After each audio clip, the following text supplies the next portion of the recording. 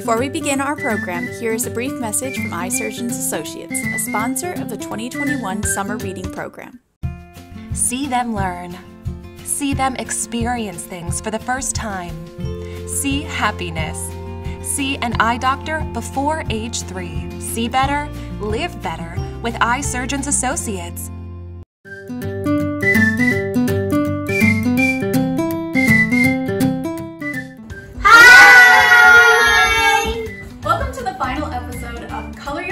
Be an illustrator.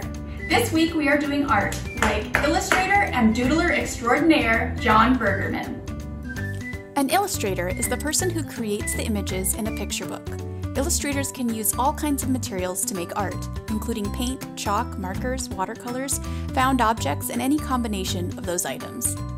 Jon Burgerman has always been a doodler, and he has used his artistic skills to, among other things, create fantastic picture books, including Rhyme Crime, How to Eat Pizza, and Splat. He's also the creator of instructional activity books, including Jon Burgerman's Daily Doodle and It's Great to Create. This famous doodler is known for making brightly colored and often abstract drawings of characters of every shape and kind. His artwork is known for being vibrant and humorous, and his own personal character doubly so. Burgerman encourages everyone to explore their creativity through improvisation and play. There's only a couple things you need to make art like Jon Burgerman. One thing is paper to doodle on. The other thing is something to doodle with, and that could be markers, pens, or colored pencils.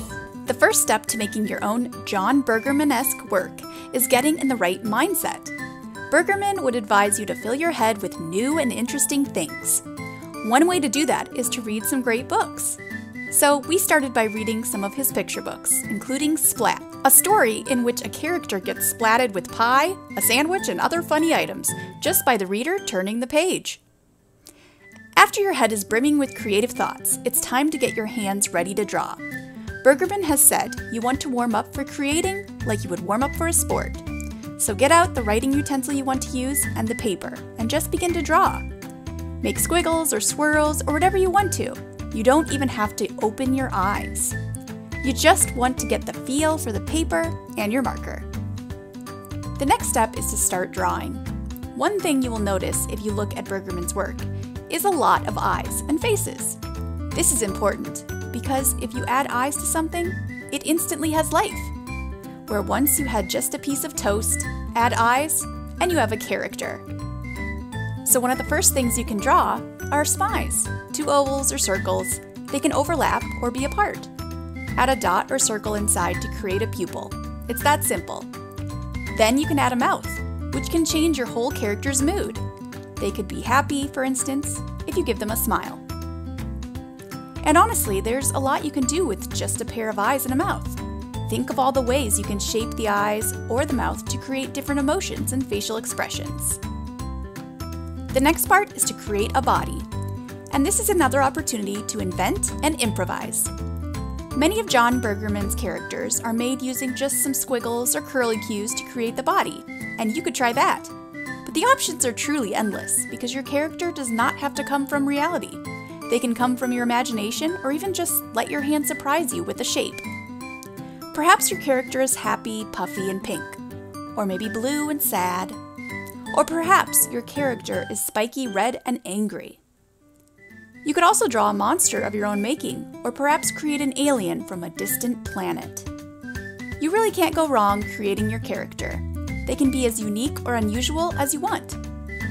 If you want to make something more down to earth, you could of course add eyes to anything. Maybe you want to make a character out of a heart, mug, game controller, flower, or sheep.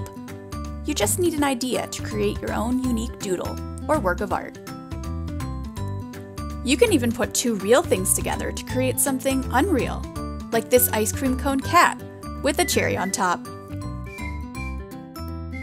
Jon Burgerman believes that art shouldn't be created just for other people to enjoy.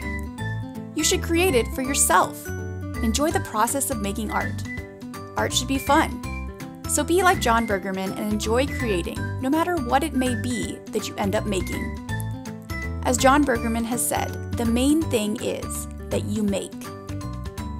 If you are interested in reading Jon Burgerman's picture books, you can check them out at the Bettendorf Public Library. The library is also home to thousands of picture books in which you can explore illustrations and the illustrators who made them. We hope you enjoy making your own Jon Burgerman art.